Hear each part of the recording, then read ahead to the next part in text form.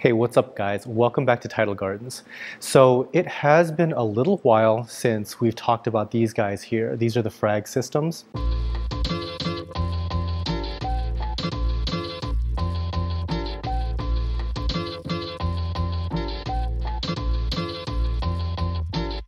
We've been putting our corals through a pretty extensive quarantine process. The frustrating thing about quarantine is that it just takes forever to do. But the nice thing is once corals finally do get out of quarantine, they're a lot less maintenance because over at the greenhouse, we bring in a lot of corals from either wild-caught sources, importers and the like, or we're getting them from other hobbyists. And there's not a great way to completely eradicate problematic pests or algae or anything like that. So when moving into this building, we kind of wanted to be ultra aggressively proactive about our quarantine. So we're not quarantining here for about like 70-ish days, a little over 2 months. And we're doing a lot of dipping, a lot of inspection. So if we see anything that's like remotely suspicious, it gets kicked back out to the greenhouse, that sort of thing, right? We've noticed some benefits already. Now we've had corals in this system for a little while now, but we just haven't really shared it so much on camera. We've kind of decided to stick with corals that can be relatively easily propagated, more towards the high-end stuff, because once you start to do the math on the square footage of this place, a lot of like the less expensive beginner corals that were pretty much growing just fine out of the greenhouse really don't need to be making their way into this building. The focus on what we're going to be culturing here is going to be more high-end and also stuff that tends to struggle in a greenhouse environment because of all the fluctuations that we get over there with seasonality.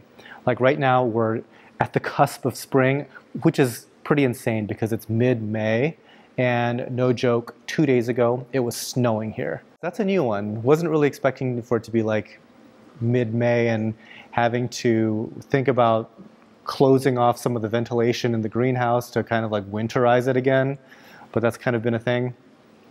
But over in this new building, it stays a lot more consistent. So things like Acropora, Acanthastria, and Micromusa, some of those things like don't really jive so well with the seasonality that we experience out at the greenhouse. And we're kind of hoping to like normalize a lot of the conditions here for them. So taking a look into these tanks for a little bit, we're kind of seeing that new tank startup syndrome. So we're kind of cycling between getting some bacterial blooms to some of the brown algae. I think it's pretty much bacteria. We're getting some of that, and it just comes in like pulses. So it pops in for a couple days, everything looks hairy and gross. 2 days after that, completely gone. And then we'll like feed a little bit more, boom, like brown stuff again. And I think a lot of it is just we don't have a whole ton of fish in here. Currently there's maybe like a couple of damsels, there's a Banggai cardinal rescue, and there is a foxface. But this is a 300-gallon tank. It can definitely use a lot more fish. And so I'm thinking about getting maybe like a tang or two.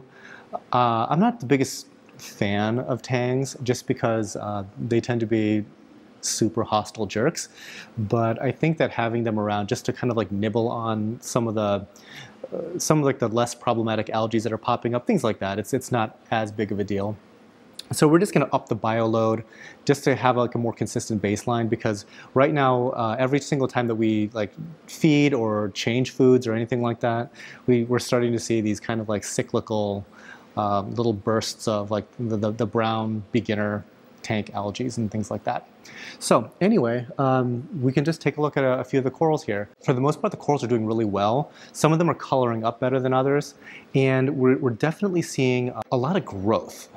So a lot of the corals that you see in here were brought in as like single polyps even, like a lot of the Micromusas and things like that. They came in as single polyps, but now they're every bit of like a dozen polyps. So that's very encouraging to see. One thing that I love about these new systems compared to the stuff out of the greenhouse is that this is pretty much at the optimal height level for me to work in, because it's just at that armpit level for me. And one of like the best things that I love is just how easy it is to like turn off all the pumps and start feeding. We're mixing in a little bit of powdered food as well as some frozen food. And it's pretty, like, we don't, so this is mainly for the fish right now, but when it comes time to feed the corals, we get a slightly larger container, mix it all up in there, and then grab the turkey baster and pretty much target feed every single coral. It takes me, for this tank, maybe a little bit less than a half hour to do that. Yeah, I'm seeing a lot of benefits to being able to just like shut everything down, feed everything directly, and turn everything back on in about like 20 minutes, 30 minutes.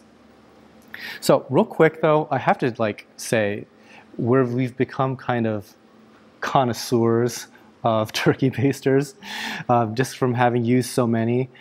This is the best one. This is an OXO Good Grips turkey baster. I'll put an Amazon affiliate link for this guy here. We're slowly replacing all of our other turkey basters with these guys. They're awesome. The other thing that we picked up, which is super helpful for dosing amino acids, we go through quite a lot of amino acids, and this is an empty container here. It's one of these little dual chambered gooseneck things. I forget exactly what these things are called, but they're also on Amazon. We started to just get a whole bunch of these, fill them all up for the whole week's supply. So we just have to do it, one time. I'll give you a link to this as well. So for any kind of like liquid foods, they're perfect. You can kind of gauge a 1/4 ounce, 1/2 ounce, pretty much per day. It's a very helpful little tool. I do have to take a moment to kind of show off this new toy.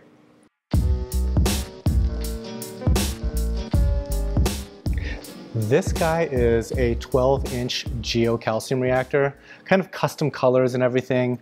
And I've also asked for the upgraded recirculation pump to an Ecotech S2. We can't wait to get this guy up and running, because when we tested the water of this system, it was a whole, I don't know, alkalinity of 5 DKH, something like that, which is pretty crazy considering our relatively low volume of coral so far. There's some coralline growth, but not a ton, because most of the lights are usually off, except for the one tank that has the coral.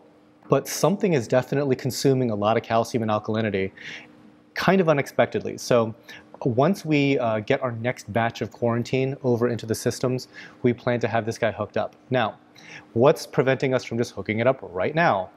It's very difficult to get peristaltic pumps that I want to feed this guy with. We are trying to get an Ecotech Versa, but if you know anything about trying to get Versas right now, it's a little dicey with supply chains. Anyhow, we are definitely looking forward to getting this guy up and running. I'm certain that whatever dip that we're seeing in calcium or alkalinity, it's going to be gone once this guy's running. All right, what do we have here? This is what about 1,000 pounds of Marco rocks looks like. We've got all kinds of, what is this, the Reef Saver. We've got some of the foundation pieces, as well as like the premium shelf pieces. Oh no, this is another foundation piece, I think. But yeah, I was kind of going back and forth as to what type of material to use for like the show tanks and everything like that for aquascape. And I just happened to create an account with Marco Rock, and Mark was like, hey, I love your YouTube channel. So it turns out that Marco Rock was already a fan of like the Tidal Gardens channel. So it made like putting together a deal like way smoother, because he already understood like what we were trying to do with the different tanks. He knew that we were putting together this big building. We put together like basically a 1,000-pound rock package of just various different types of rocks. Now the only problem is I have to then go about creating the aquascapes. I did, however, come across a video. It was like from Korea or something like that, where this guy was assembling these like smaller pieces of rock using like super glue and dust that he made from like grinding these things up. Really, really interesting. I might give that a try. Just get like a big thing of like liquid super glue and give it a go. I'll link that video in the description, but I've never seen anybody else do that before. And then the types of like really skeletal looking aquascapes that they're able to come up with was very, very, very interesting. I like the aesthetics of it. I like how airy it was.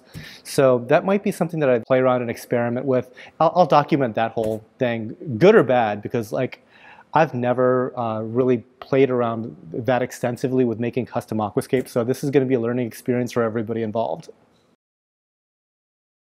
All right, guys, that pretty much does it for this building update. Taking a look at some of the quarantine stuff here to make sure that everything is not crazy. Pretty soon, this batch of corals is going to make its way into the next set of grow-out tanks. We've got a lot of different types of Goniopora in here, more Micromusa, and we're also getting over some of our premium Euphilia, because we've got like the Dragon Souls and New York Nicks and some like blue hammers and like a really nice Indonesian orange hammer. So a lot of like the more premium LPS stuff is going to be making its way over, as well as like some cool chalices. We've been like thin on chalices for a good long while, I would say. There's definitely some fire in here that I'm very excited about. So anyways, thank you so much for watching. If you'd like to follow along with this build, I invite you to subscribe to this channel. We post updates somewhat frequently, but there's definitely some bigger moves that are coming up. So anyways, I'll see you all next time. Happy reefing.